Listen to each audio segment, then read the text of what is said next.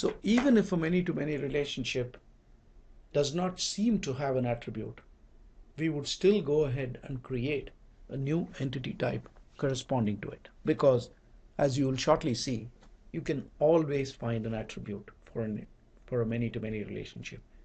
Even if no attribute is currently present, it's extremely likely that as time passes, some new attribute will turn out to be important and we'll need to add it. So this is a very important lesson that you have. So again, we're looking at the inventory management scenario that we had, and we are now saying that this is not just a relationship, but it is an entity type in itself, and its attribute is quantity. So we're going to have a new entity type whose attribute is quantity. Okay, so now we can think of each of these lines as an instance of the new entity type that we are going to create. We're going to create a new entity type, and quantity is the attribute, and each line really represents an instance of the new entity type. Think about it. The first line here between disk drive and warehouse 1, what does it represent? It represents the fact that we are storing 200 disk drives in warehouse 1. This represents the fact that we are storing 150 monitors in warehouse 1. Now, what does each of those lines represent? What is it really an instance of?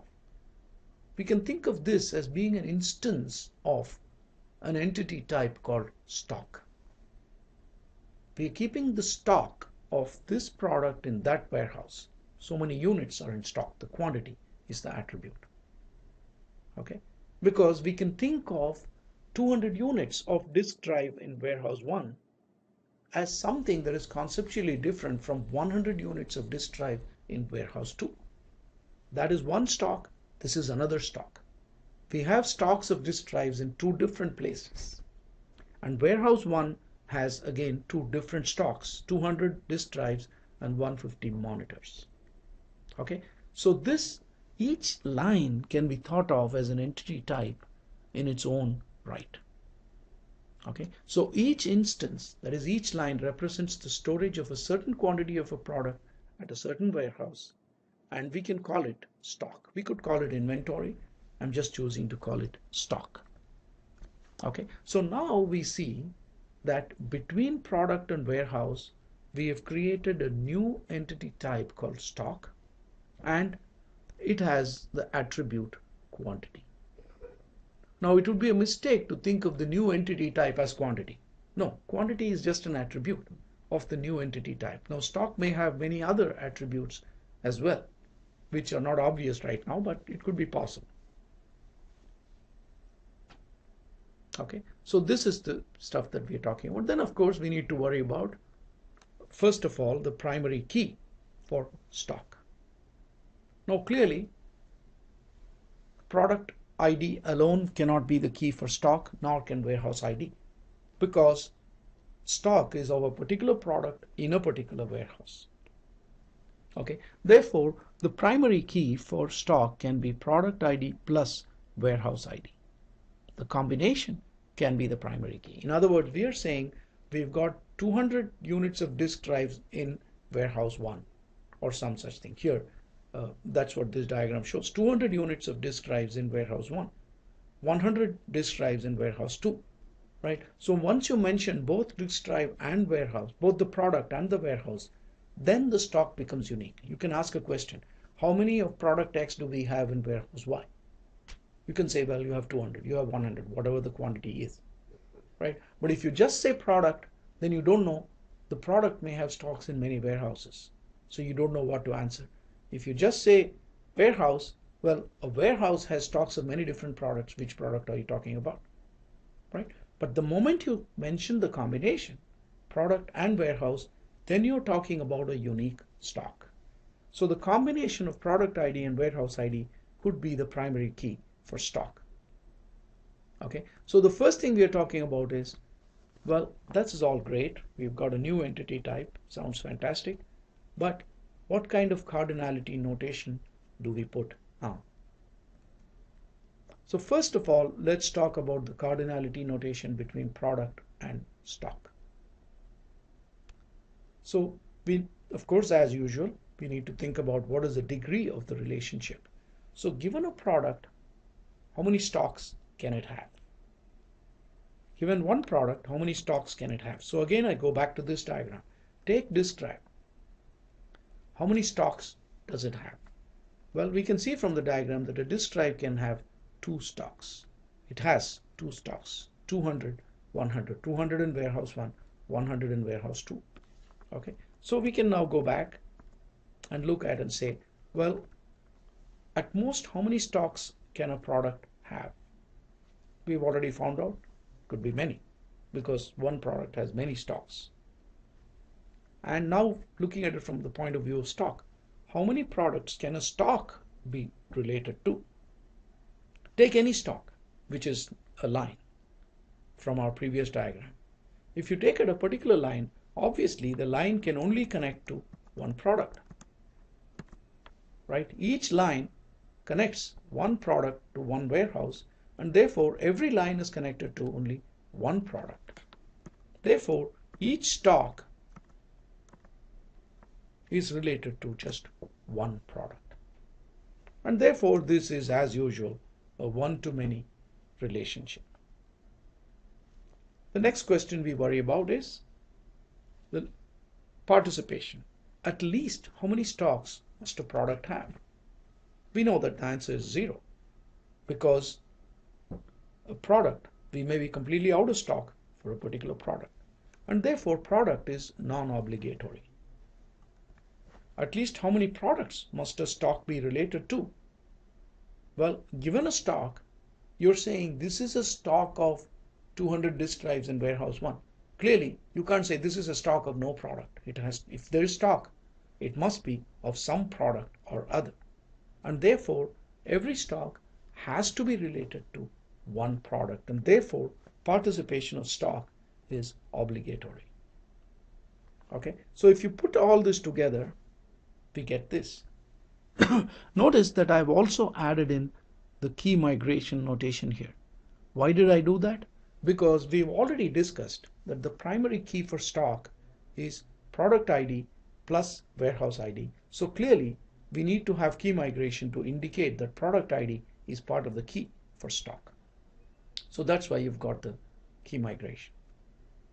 Now let's look at the other side of the relationship. Now the Crowfoot is here because it's a one-to-n and it's a dashed line on the product side because product is non-obligatory, and it's a solid line on the stock side because stock is obligatory. Now let's look at the cardinality notation for the other side between stock and warehouse. At most, how many stocks can a warehouse have? We already know that a particular warehouse may have stocks of many different products, so it's n. At most, how many warehouse can a stock be related to? We already know the answer is 1, because one warehouse can have one stock can be connected obviously with at most one warehouse. In fact, it must be connected to one warehouse, because a stock is nothing but stock of a particular product in a particular warehouse. So the moment you say stock, you're talking about stock in some warehouse or other. So it's 1. And therefore, this is again a one-to-many relationship. Once again, we look at participation. At least how many stocks must a warehouse have? We know that it's 0 because a warehouse could be empty. At least how many warehouses must a stock be related to? We know the answer is 1, because the moment you have a stock, it has to be in some warehouse or other. So that's 1. And therefore, we've got warehouse doesn't have to participate in the relationship. It can be empty. Stock must participate in the relationship. And therefore, we get this cardinality notation for this. Okay, and now we can look at this diagram and say the primary key for stock is product ID plus warehouse ID because of the two key migration notations. Okay, so 1 to n is what shows us this Crowfoot. Warehouse is non-obligatory, so you've got the dashed line. Stock is obligatory, so you've got the solid line. So that is what tells us how to handle a many-to-many relationship. In fact, a primary key for stock, we've already talked about it. We've said that it's nothing but the combination of product ID and warehouse ID because we've included the key migration notation.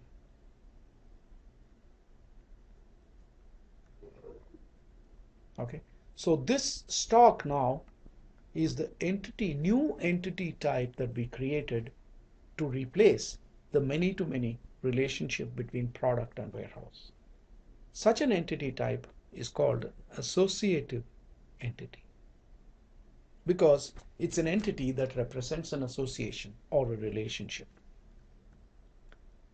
Now the cardinality notation, interestingly, whenever you create an associative entity, that is, whenever you see a many-to-many relationship, you will create a new entity type. You'll create a new associative entity type. And the cardinality notation on the associative entity type is always the same. Crowfoot, key migration, Crowfoot, key migration. Okay, now the key migrations, sometimes you'll see later on that we can make the key migrations optional. We'll discuss that later. For now, take it that the Crowfoot and key migration are standard notation. Okay, Crowfoot definitely is standard notation. The key migration is actually optional. We'll talk about that later. For now, we'll treat the key migration also as part of this notation. So whenever you've got a many-to-many relationship, two things you have to remember. One, you have to create an associative entity to model this.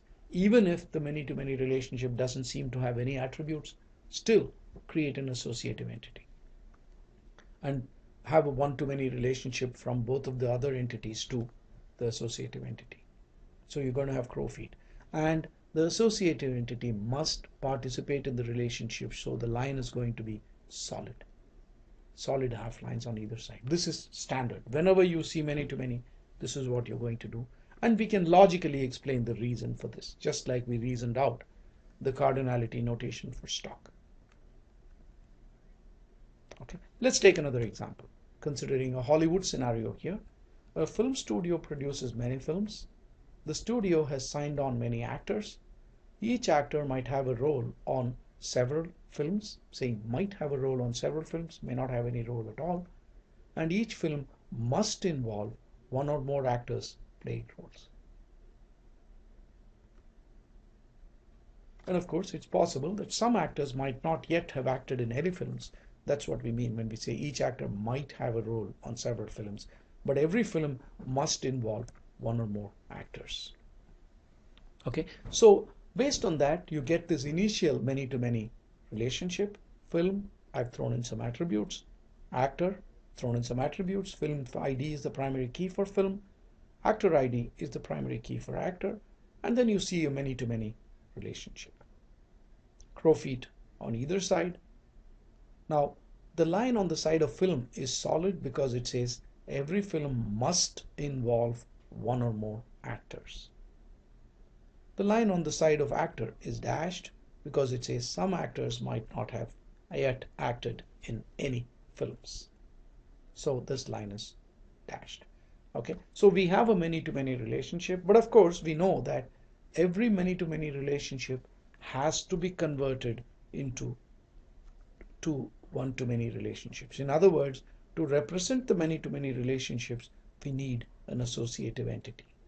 And therefore, we create this associative entity, and we are calling this associative entity as role, because role is what an actor plays in a film. Role is a good name for this associative entity.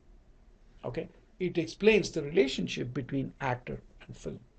Now, what attributes might role have? Well, it's possible that along with the role, we may talk about how much money the actor is paid to play that role. Could be zero. What is the name of the character that the actor is playing in the film?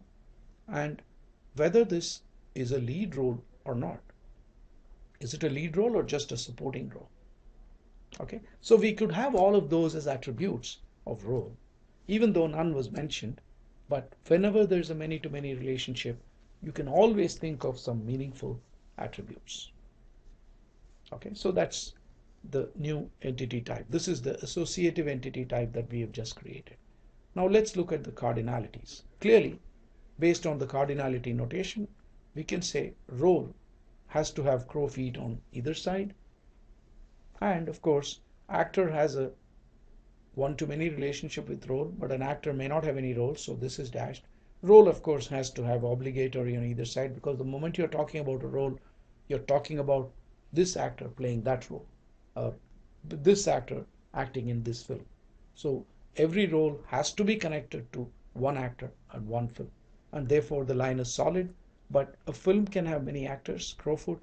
An actor can have many roles, Crowfoot. And the key for role is made up of the key of film and actor, so key migration. So that is all very standard notation.